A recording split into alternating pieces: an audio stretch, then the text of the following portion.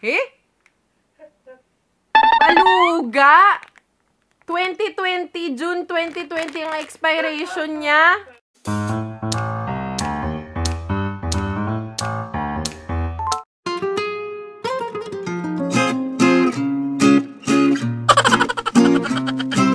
So guys, bumili ako ng iba't ibang pagkain na may matcha flavor. So, itry natin lahat to pag natin bibigyan si Mickey. Uunahin natin ang Cafe Latori. So, gustong-gusto ko to dahil very creamy siya. So, ibuksan natin. So, ito lang siya sa loob. Tapos, ang gagawin mo, titimplahin mo siya sa warm water or hot. Depende sa'yo. So, sa akin, meron akong tubig dito. Medyo mainit. Ah!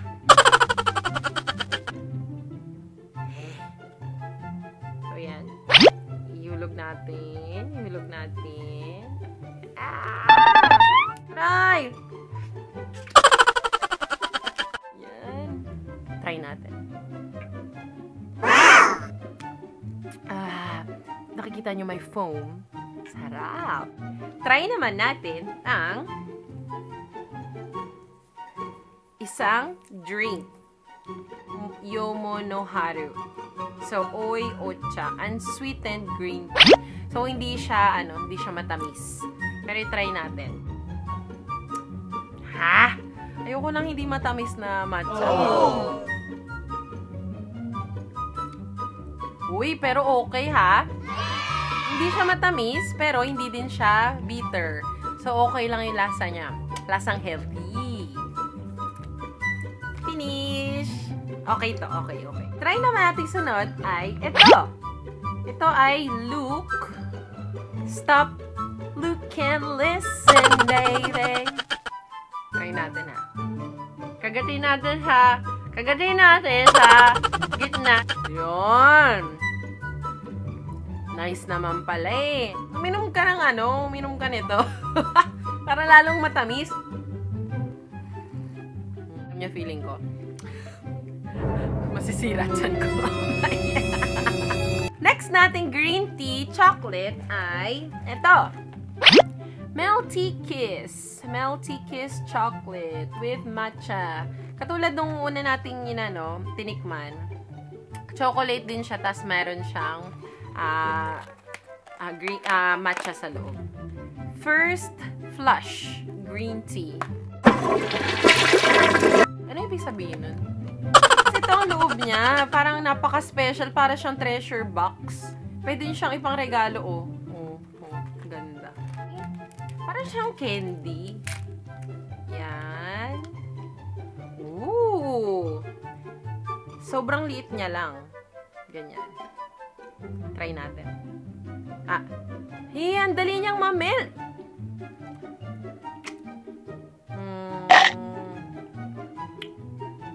Dito sa loob.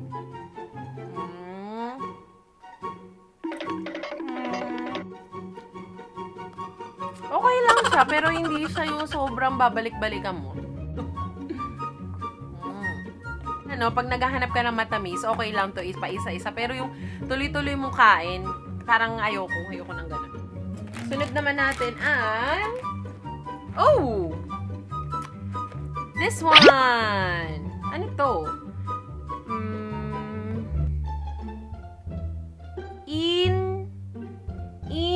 Inseruhan. Figure out. Yan, I cannot. Mga pinapalit nila sa English words. Enzeru, angel daw. Ito siya bubuksan.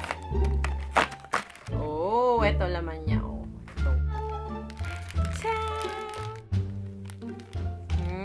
Parang siyang marshmallow na may biscuits. Try natin, ha? Yung biscuit niya ay matcha. Hindi ko siya trip. Say what? Hindi ako si Miss Minchi. Ako ay C. Amor powers. Guys, busog na ako. Kuhain kasi ako ng dinner before nito. So, parang ano siya, dessert, ganon. Next natin ay matcha candy. So, candy siya. So, meron siyang ganitong laman. Ano siya, medyo malambot. Malambot. So, hindi siya katulad nung hard candies. Ganito yung tsura niya. Yan. Parang siyang chewy. Chewy.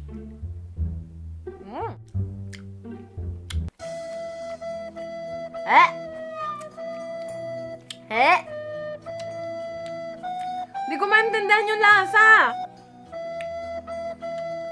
Nauubos ko na, hindi ko pa rin maintindihan yung lasa. Green tea flavor siya, pero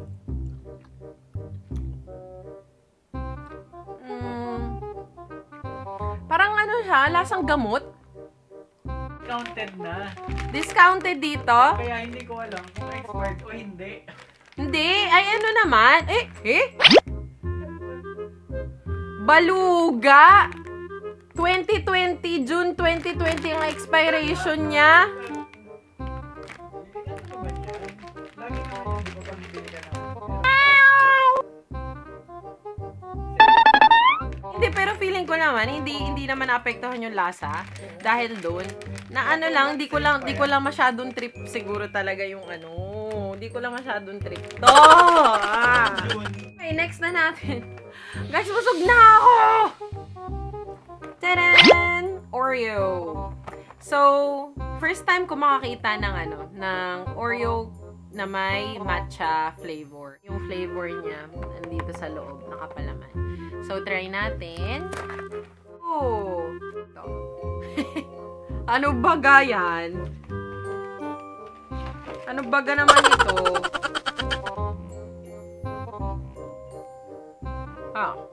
Kaya. Dito sa picture. Sa picture, hanggang sa outer part ng biscuit yung palaman. Tingnan nyo dito. Ganyan. Ay, nako.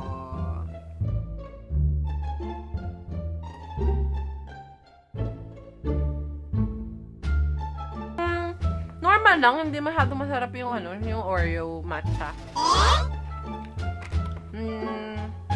Siguro masarap siya may milk. Kasama-sama mo ng milk, pero hindi siya ganun ka-special. So, next. Macadamia. So, matcha. Meiji product. So, buksan natin. I have a good feeling about this kasi, gustong-gusto ko talaga ng mga Meiji chocolate. Oh, social. So, buksan natin. Woohoo! Life is a box of matcha.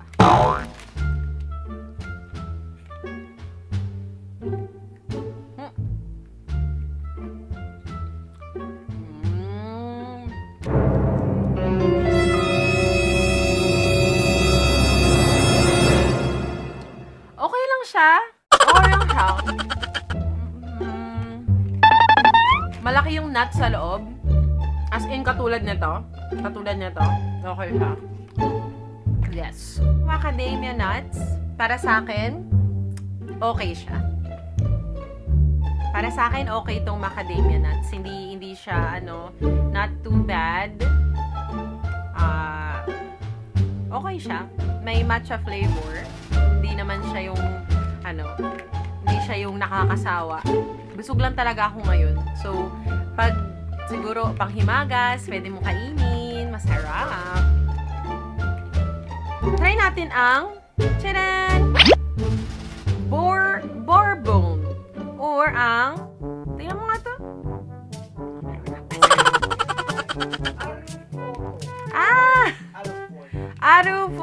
Alford Bourbon. Alford chocolate. Social, yes. Meron siyang Uy, ang dali niyang malusaw. Meron siyang ship design.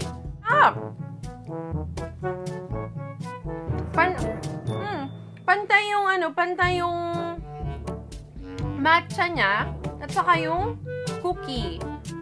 Perfectly. Yummy! Parang pag nabubore ka, pwede mong paulit-ulitin. Ala, baka magsawa na ako sa matcha ngayong gabi.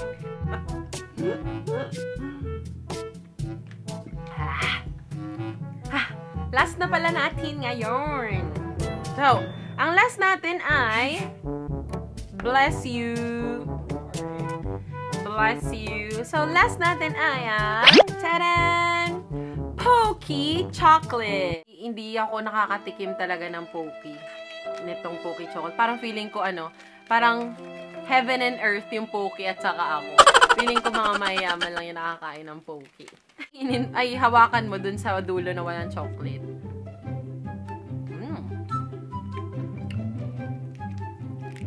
Siyempre, number 1 sa puso natin ang Pocky.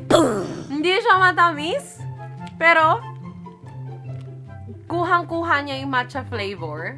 Tapos, hindi siya nakakasawa dahil parang one bite. Yun lang. Isang stick, tapos na. Parang hindi nakaka-pressure sa'yo na ubusin. Ganon. The best! The best yung Pocky. So, papakita ko ulit sa inyo yung products one more time. At sasabihin ko sa inyo kung recommended or hindi. Kung sulit o hindi. Sulit or hindi.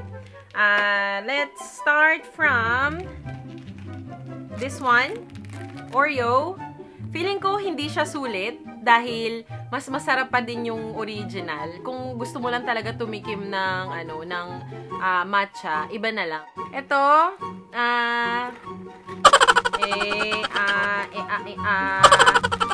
sulit siya dahil malaki. For me, malaki siya.